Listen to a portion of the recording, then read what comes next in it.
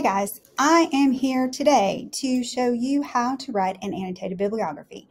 Don't stress, don't worry about it, because you know I've got a handy dandy handout. Actually, I've got two. I've got an example, and I'm going to walk you through step by step. And of course, if you have questions, you know where to find me because I will be right here.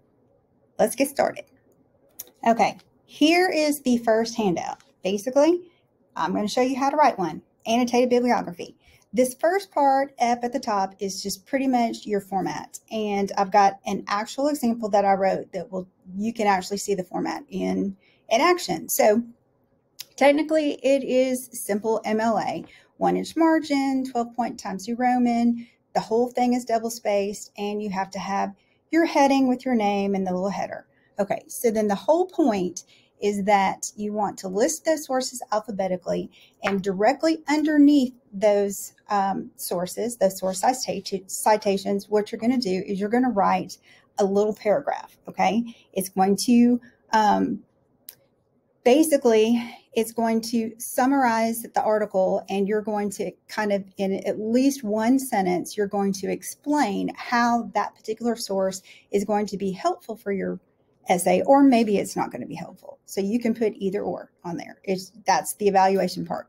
So the whole purpose of doing this, guys, is not to give you more work. I promise you. There is an actual skill to this annotated bibliography writing.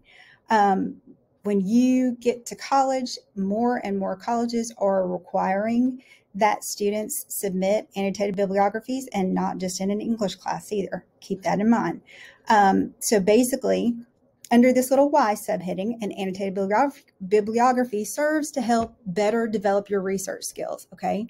Because you've got to evaluate those sources. You're looking for the authority of the source, like basically who wrote it, what's their credentials, the credibility of that article, especially if it comes from one of our databases on AVL. You know that for the most part, it is a credible article.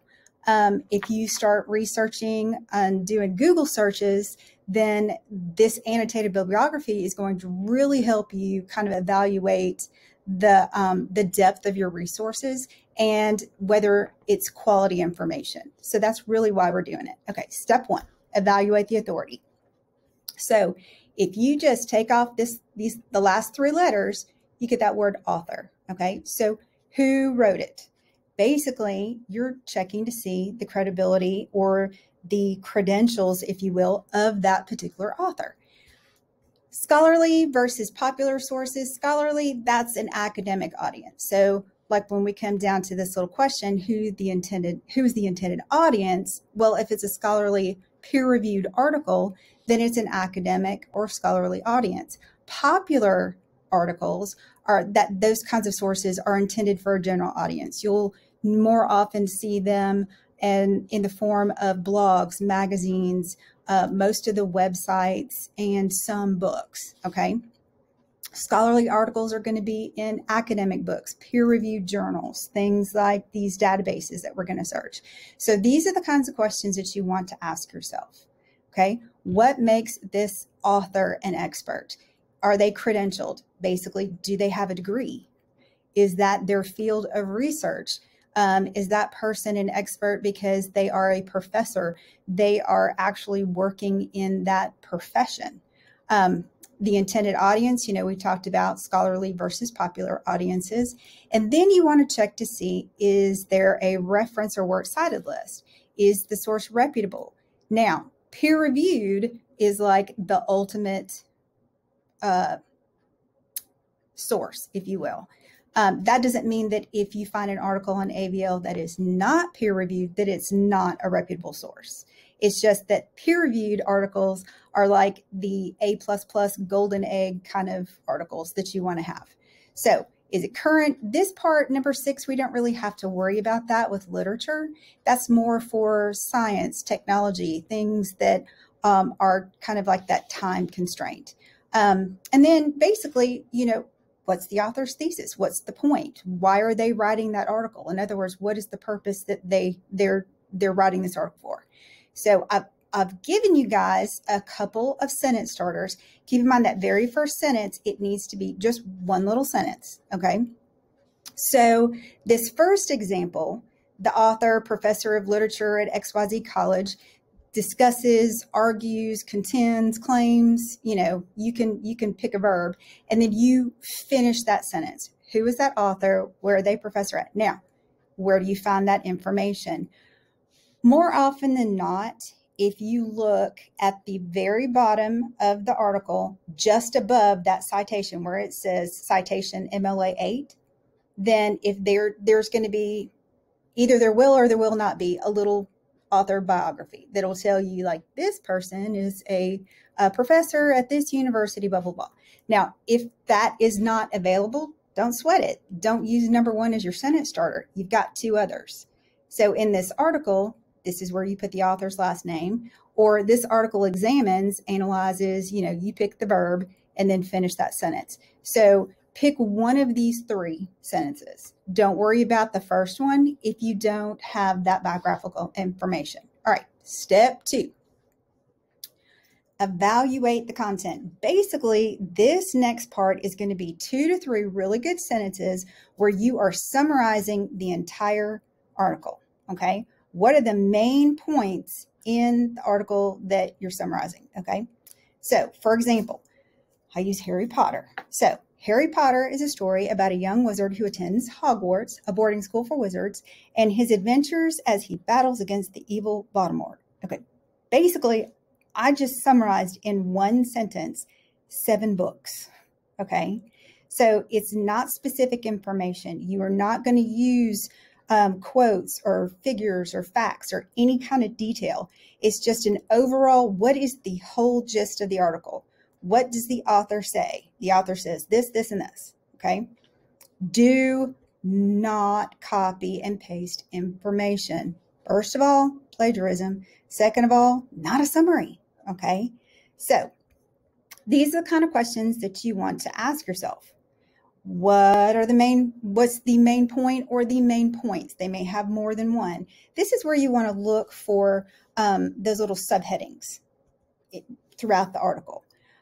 What supporting evidence does the author provide?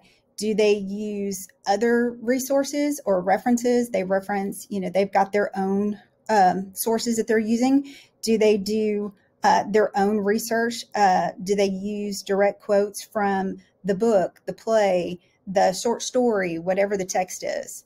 So then number 3, basically, you want to make sure that the information is fact, not really opinion, because sometimes authors can throw in their opinion. These are some of those keywords. I think, I believe, I feel, this is the best, it's the worst, it's the greatest, it's, those kinds of words. Facts, basically, you can prove that information. References to page numbers is probably the biggest fact that you're going to be able to see in an article about literature. So you want to make sure that it's well researched. So basically, if that author has, either no references or maybe just a handful, like 2 or 3, it's not that well researched. Whereas if you have another scholarly article where those references are numerous, like 20, 30 different references, that's very well researched. Think about the sources that the author cites. Is the author citing Wikipedia? Not in a database. I probably can guarantee that's not going to happen. But when you're looking out on one of these Google searches, you want to make sure that it's not the mommy blogger, that it's more academic and scholarly in nature. And so then you want to check for bias and especially misrepresentation of information. Maybe they're leaving out stuff, or the errors that they have are based in fact, that they're not giving you the exact facts. Okay, some sentence starters. Now keep in mind, for the summary portion, you're going to have 2 to 3 sentences, okay? So I give you 6 sentence starters, so you're probably going to use 2 to 3 of these sentence starters, whereas in the first one, you're only going to use 1. All right, last part. Evaluate the relevance to your paper. Basically, this is, you're going to explain in one really good sentence, is this source helpful to you in your research, okay? Is it useful to support your topic, your thesis? Does it provide some more information? Does it Does it generalize information, or does it do kind of a poor reiteration of information you have in another article? Maybe the other article has the same information, but it's much better than the one that you're actually writing your annotation on. Does it help to answer your question? Does it make you think about it completely differently than you originally set out to? And again, I've got 5 different sentence starters. Basically, you're going to say, this article is relevant to my topic because finish that sentence. Or it's useful to your research, finish the sentence. But you could also say, you know what, this one's not going to help me at all. Okay, well, here's some sentence starters that will support that as well. Okay, or this article will support or defend my point about, X, Y, or Z. Okay, you decide. So for a sample, let's pretend, and this is my rabbit hole that I went down. I have a topic, librarians in children's literature. Obviously, I'm interested in that topic and I'm fully vested in it. Here's how I took that topic and turned it into a research question. So if that's my topic, I want to know about the way in which libraries and librarians are portrayed. Is it positive or negative in young adult literature? So then from there, I created the thesis statement. Although some young adult literature still relies on the negative librarian trope, librarians and libraries are gaining a more positive representation due to the proliferation of social media and many librarian positive characters in television and pop culture. Okay, so if that is my thesis, I'm looking for positive and negative characterizations of librarians in young adult books, fiction. Okay, so here is my example. Note that in that sample annotated bibliography, you've got to have your header, just like you would on a research paper. You've got to have the heading with your name, your teacher's name, the class. So Mrs. Schwartz's names would go there, and you would have English 11, and then you would put the date, and then annotated bibliography centered, no quotation marks. It's not in italics, underlined, bolded, or anything. The entire document is double spaced. There is not 4 spaces in between any of these lines. Okay, so the very first thing you're going to have is the citation, which you basically just copy and paste. You're going to have to format it, of course, but you're going to copy and paste it from that article. And then you have your paragraph underneath where you do that very first line where you're talking about the author and that author's thesis. And then the next 2 or 3 sentences you're going to summarize. And then the last sentence is, how is it useful for you in your research? So here's just a little bullet. Well, they're not really bulleted, but here's just a little checklist of those particular format instructions. So the sample, I'll make this a little bigger so you can see it. So this is my source. And then here is my paragraph. So Mary P. Fryer, an academic librarian at Northern Michigan University, investigate the positive and negative portrayals of librarians and libraries in J.K. Rowling's Harry Potter series. So I've given you right here, that information was given at the very end of the article. Okay, so that's how I know that. So basically, I just used that sentence starter number 1. So here comes my summary. Fryer traces a transformation of Hermione Granger from the novice researcher in the Sorcerer's Stone to expert librarian and master of information in the Deathly Hallows. That's one sentence. Summary sentence number 2. The author contends that Hermione's expertise in researching and locating information in books results in the defeat of Lord Voldemort by the end of the series.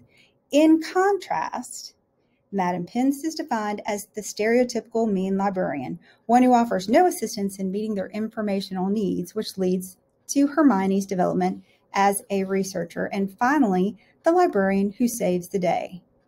Fryer cite. Okay, so those 3 sentences, that's the summary of that entire article. Now I'm evaluating this other part about the method that she used to actually write her article. So Fryer cites an extensive research and offers textual support from all 7 of Rowling's novels to support her thesis. The very last sentence, guys, this is my evaluation. Is it going to be useful? Is it not? And why? This article is particularly useful in my research as it offers both, this is the why, as it offers both positive and negative portrayals of librarians in one of the most iconic young adult series. Okay, so that is your example of the steps that I just took you through on this, how to write an annotated bibliography. Okay, kiddos, so that is, in a nutshell, how you write an annotated bibliography. So having those handouts and the step-by-step, maybe those sentence starters, will help you in writing those little annotated paragraphs. You only have 2 in which you have to do for your assignment. So one of them, of course, is the one that was given to you in your packet, and the other one is the one that you went out on your own and looked at on ABL to find. So if you have questions, please email me, send me a message however you want to, and I can sit down with you one-on-one. We can work through it, and we can get you started to where you feel comfortable writing an annotated bibliography. Okay, well, that's all I have for today.